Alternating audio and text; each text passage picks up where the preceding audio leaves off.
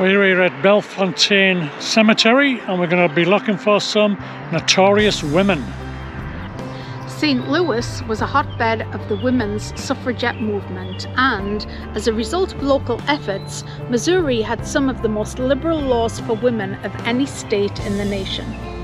Virginia Minor, a leader in the national suffragette movement, sued the St. Louis election commissions for refusing her the right to vote. The suit was brought to the Supreme Court of the United States, and although she lost the legal battle, the publicity helped to speed the cause of suffrage for women. Her likeness is on permanent display in the Hall of Famous Missourians in the Missouri state capitol.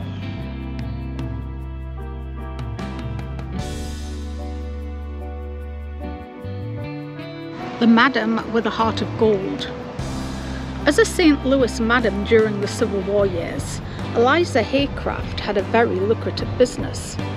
At a time when women had few opportunities to earn money, she was a successful businesswoman and was among the city's wealthiest citizens, male or female. Towards the end of her life, she wanted to be buried in Bellefontaine Cemetery, where most of her important clients rested. Despite her wealth and a history of giving generously to Civil War widows and orphans, she was refused a burial plot.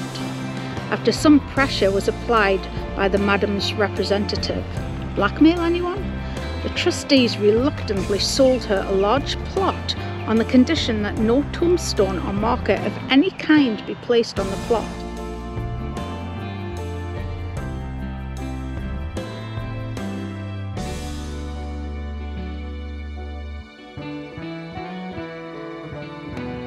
During a trip to Italy in the early 1900s, Herman Lutis, owner of the first proprietary drugstore in St. Louis, met a voluptuous model who worked for an Italian sculptor. He fell in love with her and proposed, but she declined. What exactly he proposed, we can only imagine. After all, there was already a Mrs. Lutis at the time. Heartbroken, Herman commissioned the sculptor to render a 12-foot marble statue of his beloved. The statue was shipped to St. Louis, where he kept it in the foyer of his Portland Place home. The several-ton statue didn't sit well in the foyer, and probably not with Mrs. Lutis either. In time, Herman moved the statue to the family burial plot in Bellefontaine Cemetery. When the weather began to deteriorate the marble, he enclosed her in a glass-fronted case. Lutis died at age 50 and was buried at the foot of the girl in the shadow box.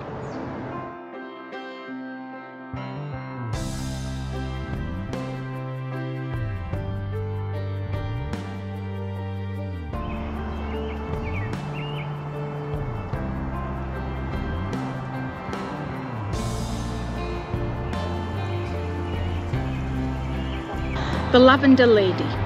The Lemp Brewery was rocked in the years before the World War by the very public battles between William Lemp Jr. and Lillian Handlin Lemp, the Lavender Lady, during their scandalous divorce trial and subsequent custody disputes. Lillian's nickname was derived from her habit of frequently dressing in her favourite colour and going so far as to have her carriage horse's harness dyed lavender. Lillian charged that her husband drank to excess and kept company with other women. William countered that in addition to the excessive wearing of the colander lavender to attract attention, his wife had been seen drinking and smoking in public. A divorce was granted in a large part based on the testimony of a servant who claimed that she had found feminine hairs of various colours in William's bathroom while Mrs. Lemp was away. The former Mr. and Mrs. Lemp both rest eternally inside the Lemp Mausoleum.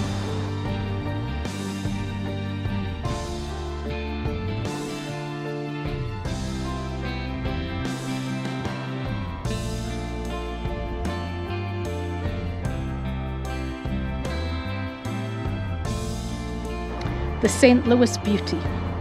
Regarded at the time as the most beautiful woman in St. Louis, Kate Brewington Bennett died suddenly at the age of 37. Her very white complexion had been the envy of many, and an autopsy revealed that she'd been taking small doses of arsenic to retain her desired paleness. She did not realise that arsenic was a cumulative poison. Her husband, one of Bellefontaine's original trustees, erected an elaborate Gothic canopy of white marble, once considered the finest memorial in the cemetery.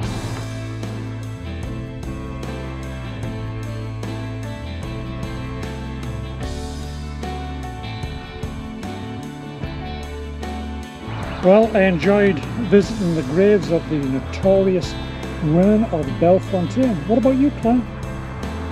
Supportive. It was a lot of fun and very interesting. I am not notorious.